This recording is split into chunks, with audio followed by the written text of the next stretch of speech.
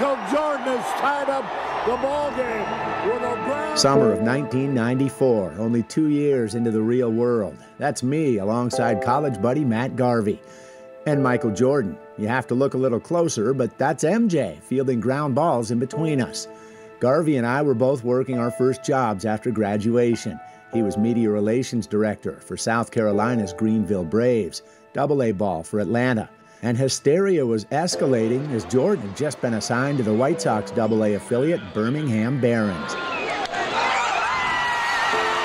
So I get a call from Garvey one morning telling me to book a flight to Greenville. Jordan and his circus were on the way in for a 3-game series, and Garvey had me hooked up with this media credential.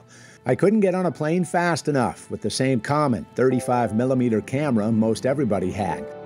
So I show up for 3 all-access days on a baseball diamond with the world's greatest basketball player.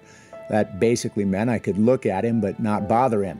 Deal. And I wasn't about to break it with Jordan's straight-faced bodyguard flanking every step. He wore number 45, same as his high school jersey. MJ was longer and lankier in person than he looked on TV, but still intimidating. He showed up to an empty ballpark every morning before breakfast without teammates for extra batting practice.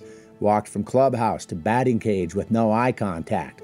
I saw his hands calloused and at times bleeding from taking so many cuts in the batting cages. Go ahead and stay right in your place where you got hit from. Michael Jordan was clearly a perfectionist, frustrated by his distance from baseball perfection. Then he was back in the cage with teammates a couple hours before first pitch.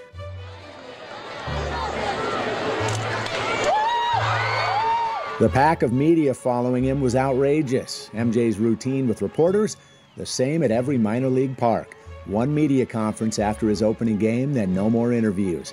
I was able to sneak in a question on whether he was feeling any more comfortable defensively in the outfield. He'd made an error that night. Jordan told me it was a work in progress, but that, yeah, it was coming.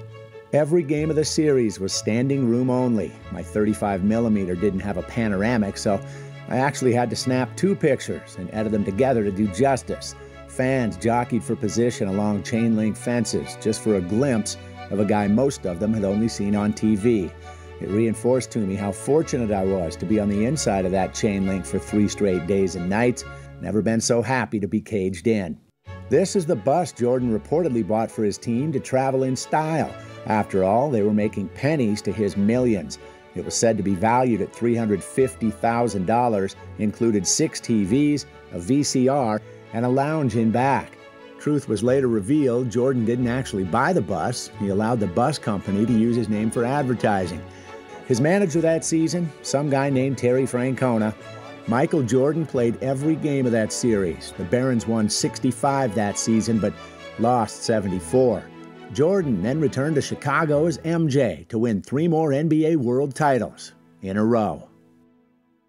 Thanks to Brandon Sullivan for his master editing and videography on that feature. I have one more Michael Jordan story. Garvey and I ran into him and his teammates at a bar called Chiefs one night after a game. Jordan was drinking Zima, but you'll have to catch me in person for the rest of that story. We're back after this.